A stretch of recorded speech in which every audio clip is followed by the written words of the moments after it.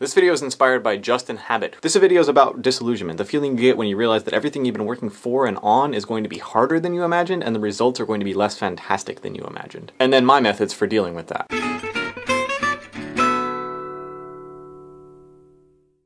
So part of the way I deal with disillusionment is basically to lower my expectations.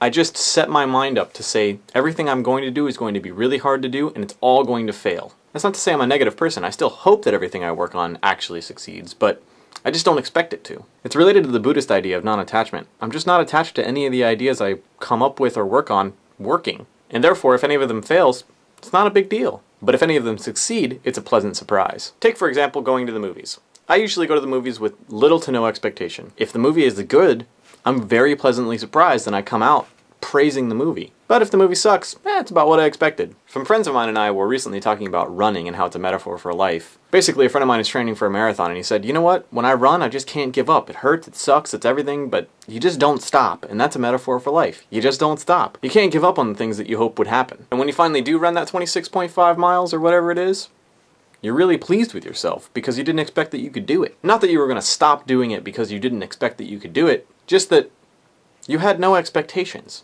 And that's really what it's all about. Limiting your expectations and attachment to ideas and people and things and stuff and your cars and your everything else is just going to make you have a better life. It's been proven.